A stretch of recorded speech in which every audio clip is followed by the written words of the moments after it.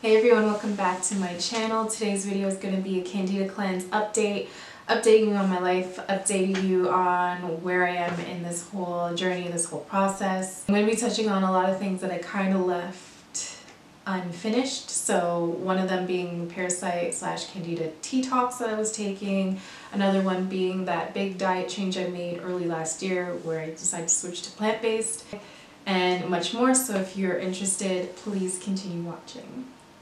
So the first thing I want to touch on is my diet. So last year I decided to just go full plant-based. I was able to maintain plant-based diet for 6 months, like consistently, no meat. But then I started to slowly add a little bit of meat into meals here and there later in the year. The whole reason I decided to do plant-based was because I thought I'd have a big breakthrough. I thought that would be my big break when it came to this Candida diet and or just in general lifestyle changes. My experiences with switching to plant-based in regards to the Candida diet is it didn't really do much for me. And I don't know if that's because I was doing it wrong, or I don't know. It's like I didn't really know what my body was looking for, what was going to help it and what didn't. But I do know that when it came to this cleanse, switching to plant-based, it may have helped, but it wasn't the thing that was driving the needle forward. I still strongly believe in plant-based eating and living, so I do maintain a mostly plant-based diet, like currently. Except there are meals where I choose to eat meat, and will this change? Maybe. Like, let's be honest, I'm still learning and growing. Another update I wanted to give you was on the parasite and / candida detox cleanse that I was doing. I did that in November, and the whole idea there was, okay, let me do this detox.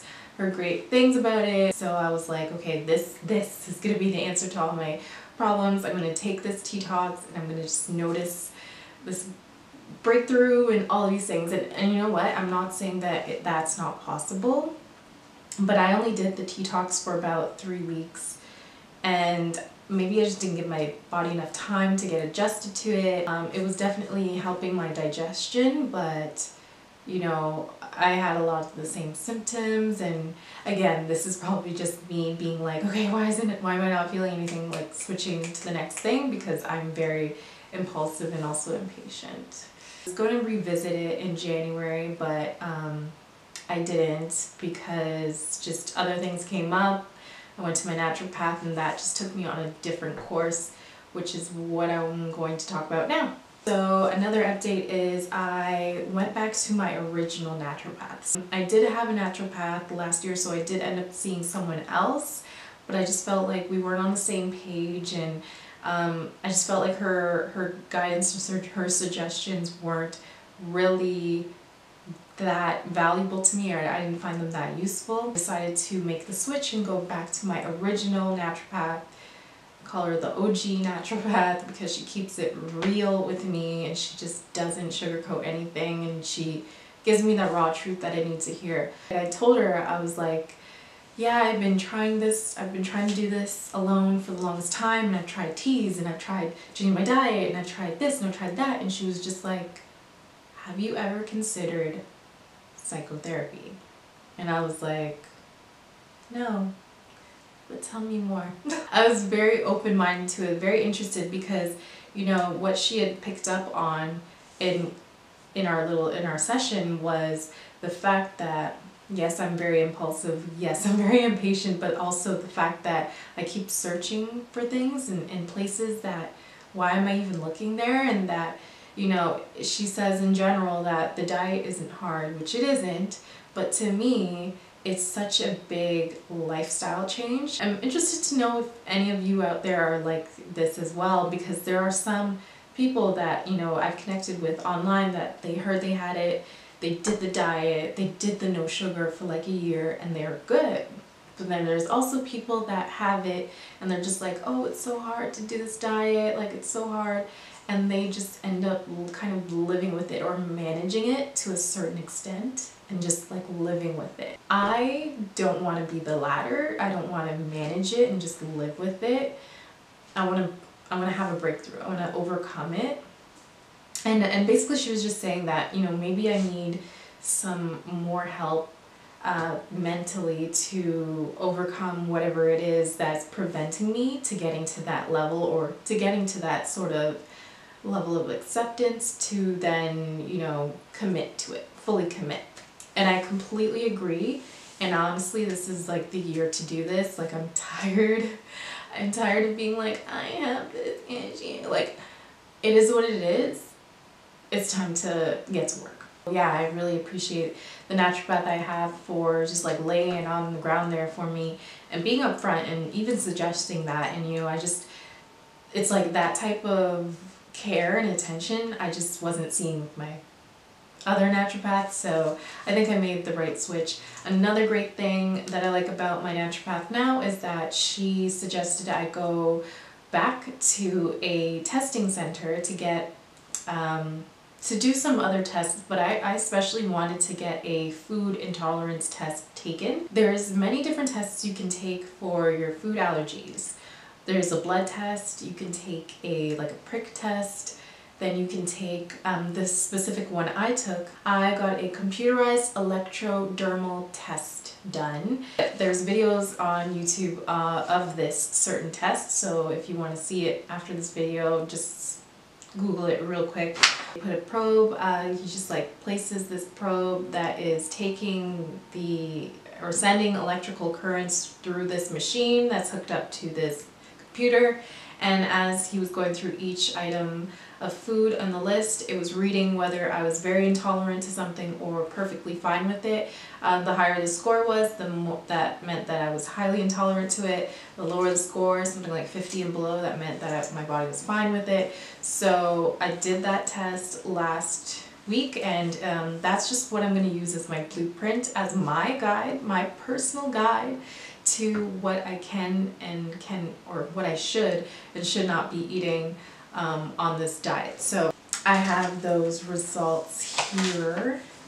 I'll take my own personal food intolerance test results over, you know, a generic Candida diet list any day. He tested about 300 food items. This is like my really intolerant list. Of course, with the perfect score of 100, which means intolerant, is blue cheese, gluten, and cow milk. Yeah. Things that I shouldn't be eating: gluten, wheat, dairy, and artificial sugars, and red meats, and pork. Things that are on my moderate list, so things that I should eat maybe 2 to 3 times a week: carrot, almond, chicken breast, black-eyed peas, lentils, kiwi, sardines, horseradish, yams, buckwheat, beets, brown rice. Agave syrup is here, I'm surprised. And I have a lot of fishes in my moderate list, so flounder, shrimp here, crab meat, tuna fish, herring. And then going to my perfectly tolerant page, as you can see, it gets smaller and smaller. It's a coincidence that they're all so very plant-based things, but rice milk, zucchini, Swiss chard, poppy seed, parsnip, Brazil nuts, cucumber, string beans, arugula, fennel, eggs are here, I'm surprised, walnuts, pecans, cilantro, coconut, lime, olive oil, teff, trout, millet, arrowroot, sunflower seeds, broccoli, a lot of herbs and spices, collard greens, celery, squash, sweet potato, bean sprouts, curry, lettuce, romaine lettuce, pine nuts, onion, oregano, avocado, clove, green peas. So basically, you're going to see me making a lot of recipes from my list that from what I just listed out here. And it's going to be based on my personal food intolerance list. Again, this is a computerized electrodermal screening test. It reads my energy or intolerance levels to certain foods by sending small electrical currents through a computerized system. Please YouTube it, Google it. Strongly suggest everyone out there go and do your own, because everyone's body is different, so it's going to be a different reading for everyone.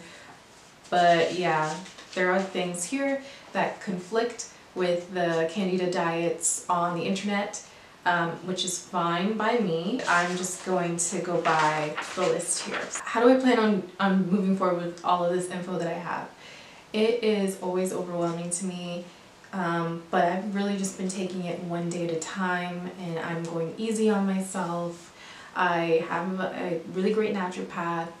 I have these facts, these tests done right here below, and I'm going to be following that food guide.